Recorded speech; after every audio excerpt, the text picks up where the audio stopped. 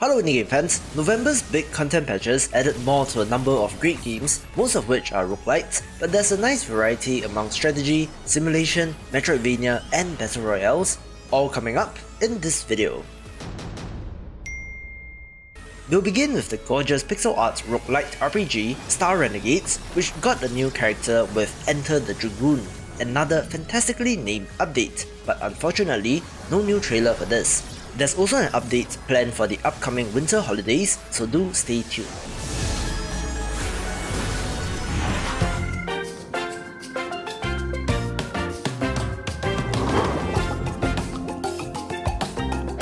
The multiplayer mini-golf title, Golf with Your Friends, has quietly amassed quite the fan base, with over 25,000 Steam reviews, where the Deep update added a new underwater course.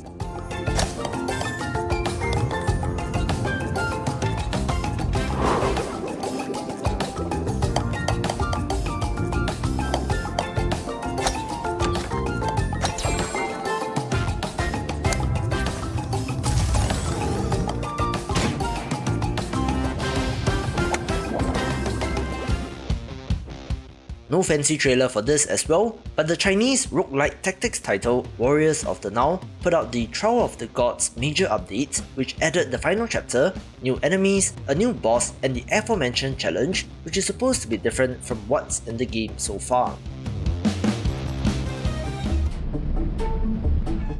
Amanita Design is known for their adventure games, and they have been making them for a long time, since Samura's 2 did recently celebrate its 15th anniversary, which is insane for a developer to be around for this long. But it got enhanced with full widescreen support, re-rendered art, re-recorded voice and sound effects, and various quality of life improvements and tweaks. So if you have not played this classic but love adventure games, definitely pick this up. One of my favourite Metroidvania titles continues to get bigger and better, with the addition of Bloodless as a playable character in Bloodstained Ritual of the Night. This was previously a boss in the game, and as with Zangetsu before, gives you control of the character. I don't think that it really affects the game otherwise in terms of dialogue or new bosses or anything, but it's still neat and was a surprise since it was not previously on their roadmap.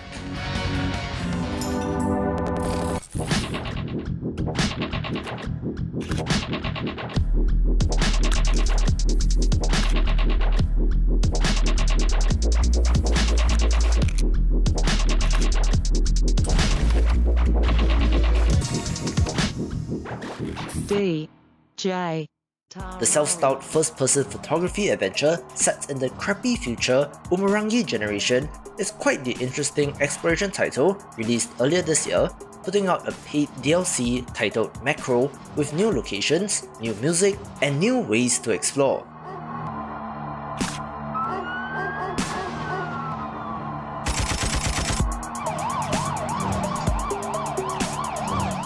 It's also quite a clever title for a game all about photography, so it gets some points for that.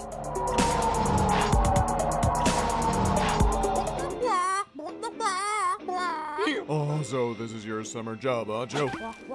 Oh, looks like a lot of, fun.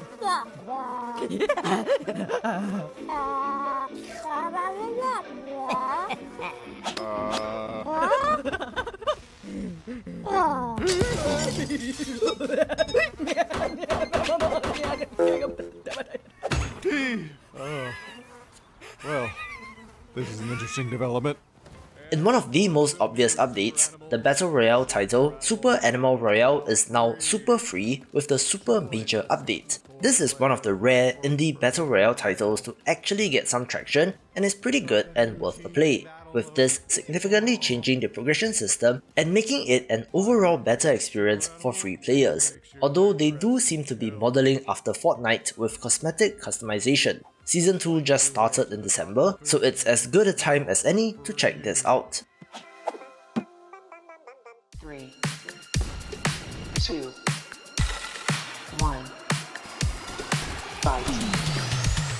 I loved Robot Wars as a kid, and Main Assembly Bot Brawl looks to be exactly that. I quite like this game since it was a sandbox vehicle building game which had a lot of flexibility, and what better way to test the system than to build machines of death and to pit them against each other. There hasn't been a great Robot Wars game that I can remember, so this looks to be the next best thing, and if you're not into the robot battling, we cannot be friends. Just kidding. But this update also adds more flexibility in world building and scripting your own levels, adding water simulation and parks, allowing for boats and submarines, and even included a new sandbox map. And if you do love this sort of construction game, what are you waiting for?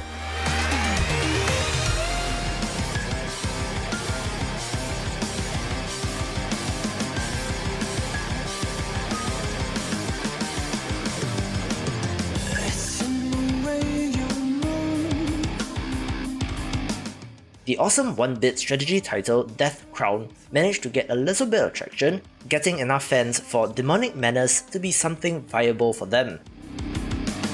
Well, I can pick the names of the shit you lose. Now you've got me starting to play. I'll trust you in this game. It's a direct sequel to the main campaign, which adds a whole new faction in Demons, and there's plenty to love, especially the art, although I do understand that it may not be for everyone.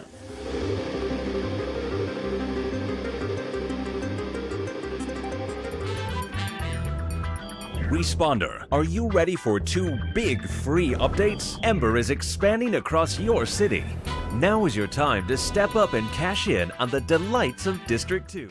The satirical first-person shooter Ember, where firefighting has become part of the gig economy, has impressed so far in early access, with the sizzling winter update being somewhat of a two-parter. It adds a new neighborhood titled District 2, with more challenges, more gadgets and more cosmetics, but the update is somehow split into 2 with a patch in November and December, but regardless, always a good time to jump in. State-of-the-art systems.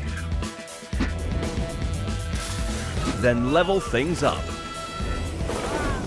with the Ember's new Box delivery service where every moment counts, featuring more new toys.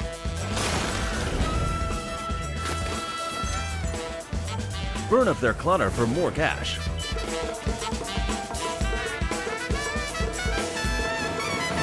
Hey everybody, today we're going to be taking a look at 0.5.0.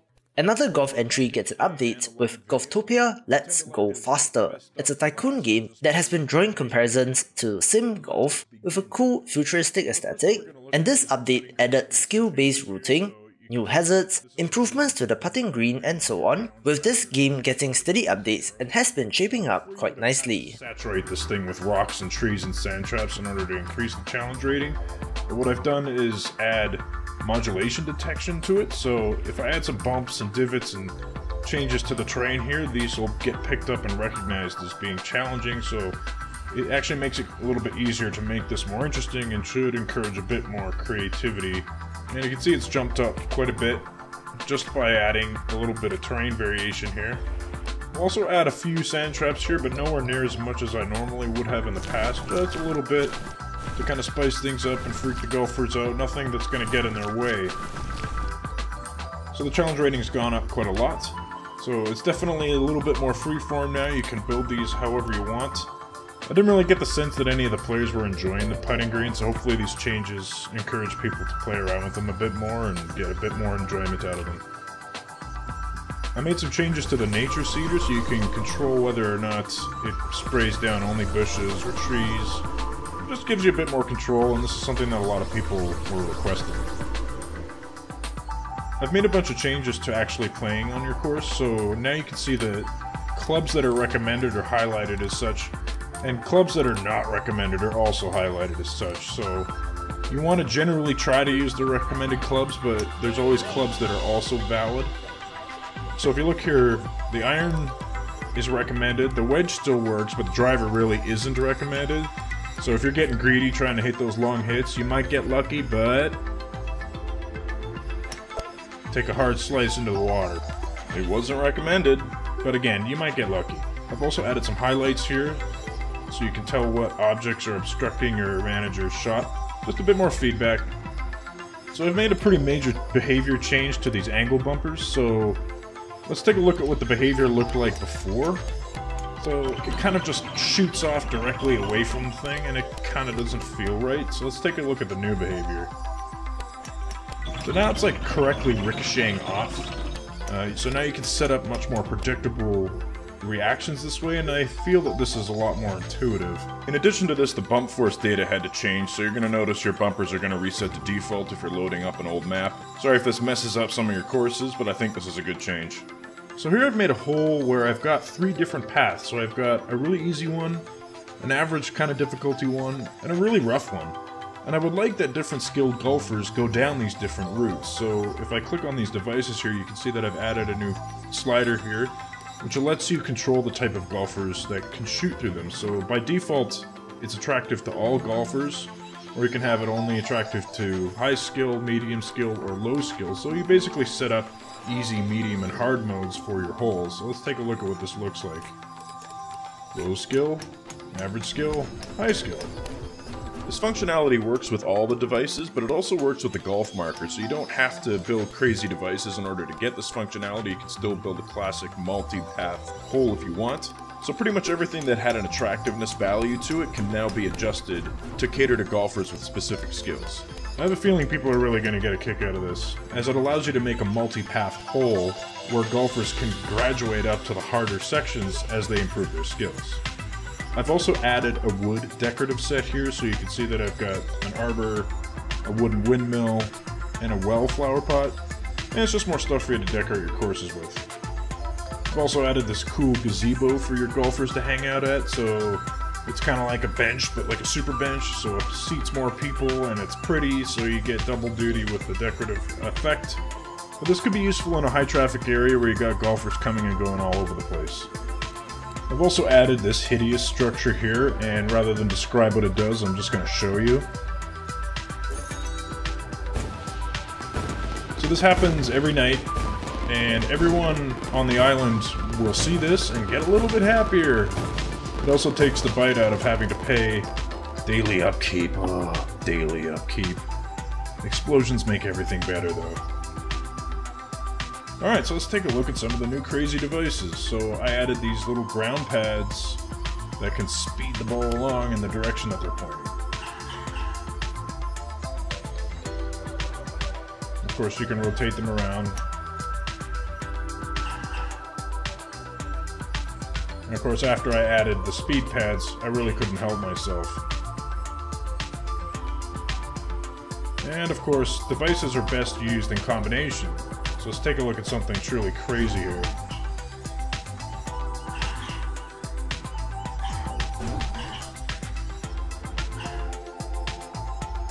Right to the green. Well, that's all we have for today, folks. I really hope you enjoyed this update. As usual, there's a whole bunch of other stuff that wasn't included in the video, but they're included in the patch notes, so go and take a look at the patch notes if you're interested in the extra stuff. See you next time, everybody.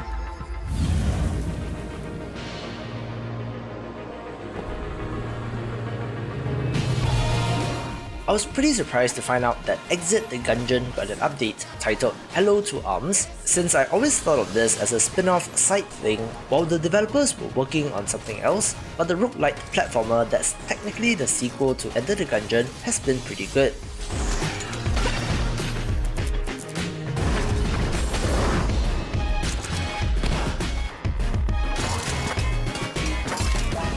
This update adds something called Arsenal Mode, which messes with your starting gun, hub areas which gives players more choices, a new minigame and more guns and items from the first game, which should be crowd pleasers, and I do like the parallel that this has to the last Enter the Gungeon update titled A Farewell to Arms, so it takes the #1 spot. To see more of the big picture, check out these awesome videos, and I will see you after the jump.